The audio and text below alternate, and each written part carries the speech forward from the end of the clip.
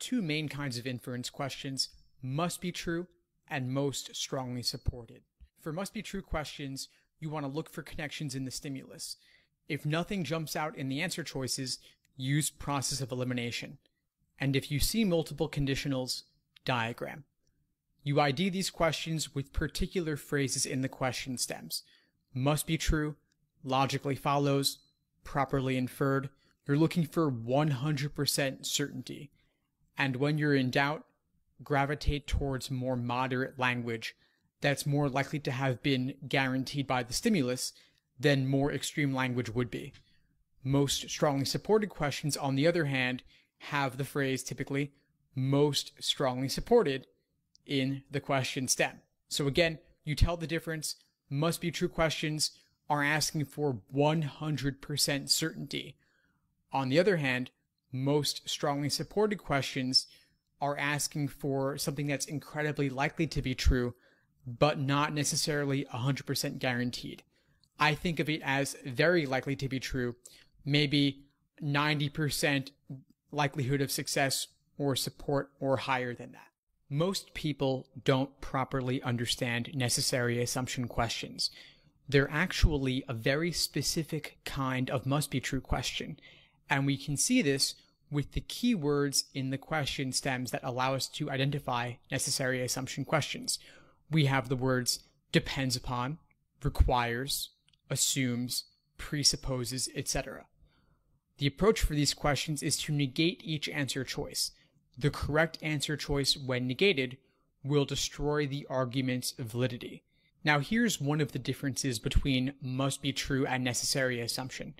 Must be true questions can sometimes be formal logic. They can be fact sets, not arguments. Necessary assumption questions, on the other hand, are always informal logic and always involve arguments, and they're more often looking for something that is unstated in the stimulus. You identify sufficient assumption questions with key words and phrases in the question stem. Phrases like follows logically if assumed, properly inferred if assumed, properly drawn if assumed.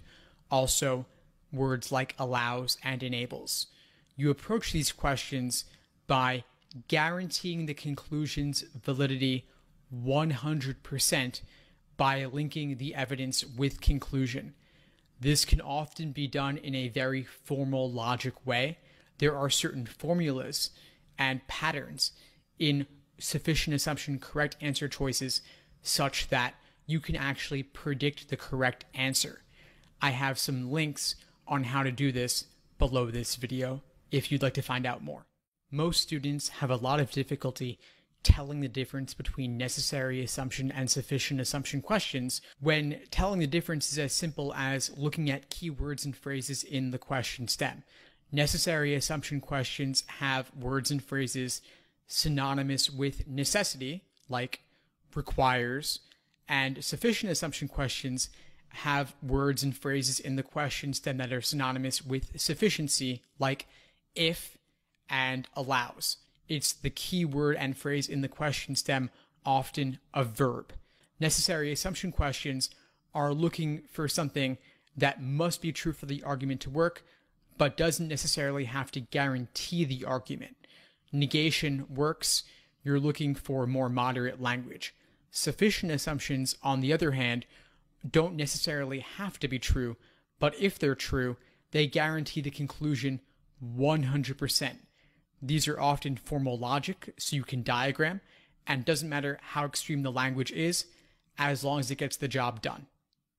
For strengthening questions, you're looking for new information that makes the conclusion more likely to be valid. So you're looking to support the argument by bridging the gap between the evidence and conclusion. Question stem words and phrases are synonymous with strengthen, like justify and support. Some common ways to strengthen an argument are to deny alternative possibilities and explanations, to promote the evidence's relevance to the conclusion, to support the evidence's validity, if it's based on a study or a survey, and to, of course, just provide additional evidence. Now, strengthening questions open the door to new information. The correct answer can contain information not mentioned in the stimulus, because the phrase if true in the question stem allows new information in the answer choices. One thing that often trips up students is telling the difference between strengthened and sufficient assumption. And the difference is that sufficient assumption guarantees 100%, whereas strengthened just helps, but does not necessarily guarantee the argument. For weakened questions, we're looking to make the conclusion less likely to be valid. So we want to weaken the argument by widening the gap between evidence and conclusion. We identify weakened questions with certain keywords and phrases in the question stem, words that are synonymous with weaken, like undermine, cast doubt, call into question. And the techniques we use are the following. We're typically looking to promote alternative possibilities and explanations, which makes the stated one less likely. We want to deny or weaken the evidence's relevance to the conclusion. If the argument's based upon a study or a survey, we attack the validity of that study or survey, and we can also simply provide additional evidence to attack the conclusion.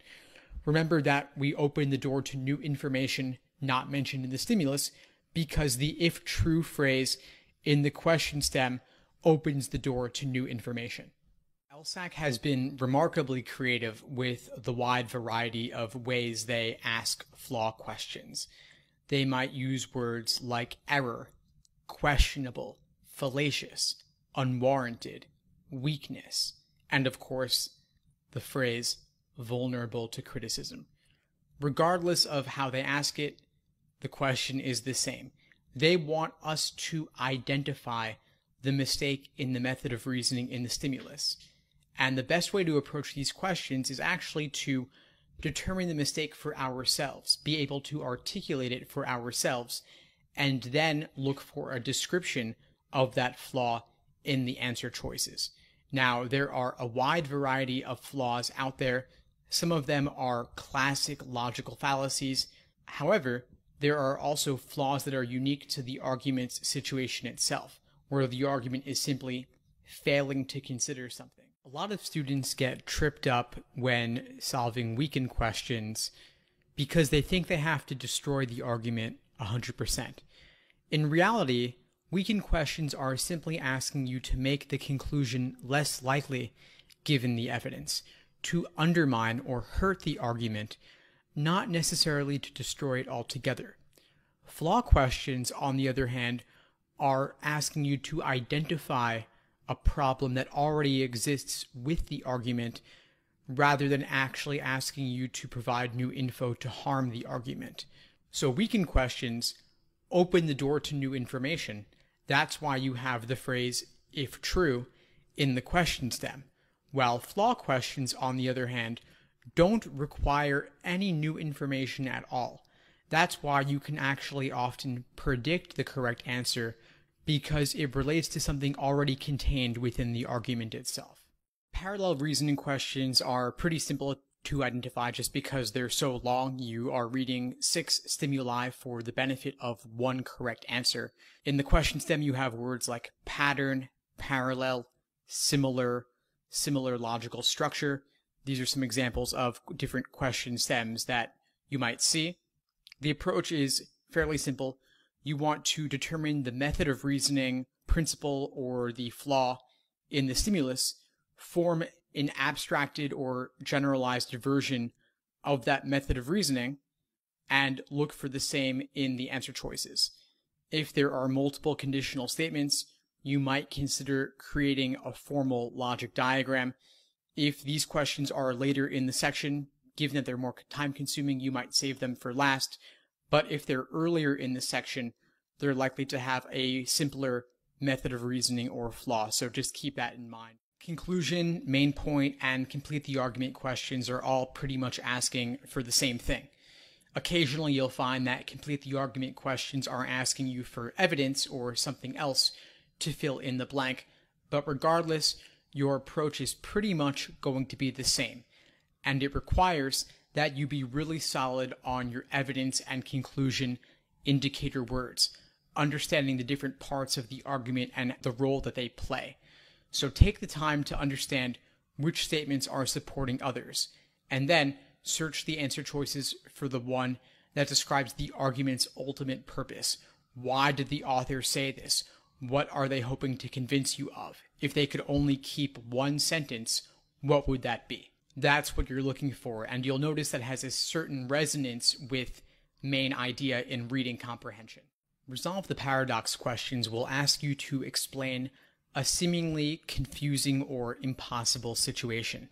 They'll use words like paradox, discrepancy, inconsistency, contradiction, etc.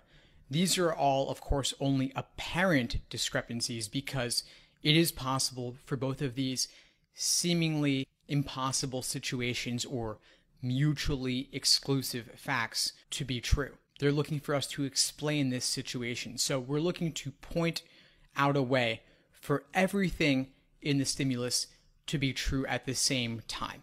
I like to think of these as variations on flaw questions because someone looking at a seeming paradox would say, these things cannot both be true. These multiple seemingly inconsistent facts cannot both be true, but we point out some possibility or explanation that person had not previously considered that shows how those things could actually be true all at the same time. For point at issue questions, you're looking for an answer choice where both parties express an opinion on the given choice and those opinions differ. So one person would have to say yes to the given answer choice, the other person would say no to that answer choice. Wrong answer choices will often have one person expressing an opinion on the answer choice and the other person expressing no opinion at all. Another thing to look for is that person B, the second person, will also directly disagree or contradict whatever came immediately before. So a lot of times you want to look at the end of person A's statement and the beginning of person B's statement, and that's where the disagreement will lie. Role of statement questions are one of those more abstract question types that require us to identify different parts of the argument in the stimulus to determine how a given statement fits in. I would recommend approaching these by analyzing the argument, finding the conclusion, then looking for the evidence. Then you take your given statement in the question stem and see what role it plays. Is it evidence? Is it conclusion? Is it a subsidiary conclusion? Is it a counter premise? It could be any one of these things, but you've got to understand the argument as a whole in order to understand the role that a given statement plays. As an exercise, analyze all the answer choices for their abstract language and look up the definitions of any words or phrases you don't understand. Method of reasoning questions are another one of those more abstract question types that require us to determine how the author goes about making their argument. So keywords or phrases in the question stem, of course, include methods of reasoning, argument proceeds by, so-and-so responds by, or someone employs certain strategies or techniques. So we want to determine the type of evidence used to support the argument's conclusion. Again, how does the author go about making their argument? Do they use a study or a survey? Do they make an argument by analogy? These are the kinds of things to be looking for, and you can improve your understanding of abstract logical reasoning language by looking up the definitions of words and phrases in the various answer choices, both the right answer choice as well as the wrong ones. Principal questions are one of those more abstract or meta question types that require you to think bigger picture. They're indicated by words like proposition or principle, and they take two forms, each one asking for seemingly different things. The first form, which is the first two question stems here, is asking you simply for a generalized version or form of the argument itself in abstract terms. The second type, which is the final question stem listed here, is simply asking you to strengthen the argument. Either way, you want to approach these principal questions by looking for a more generalized version of the argument itself. For a strengthened principal question, you're looking for a more generalized version of the argument, because if a generalized version of the argument as a principle were valid, the specific case referenced in the stimulus would be valid or justified as well. Thanks for tuning into the show. Please subscribe if you haven't done so already to be notified of new episodes as I release them, and feel free to reach out if you need anything at all as you move forward with your prep. I'm happy to help however I can. In the meantime, I'll wish you all the best and take care.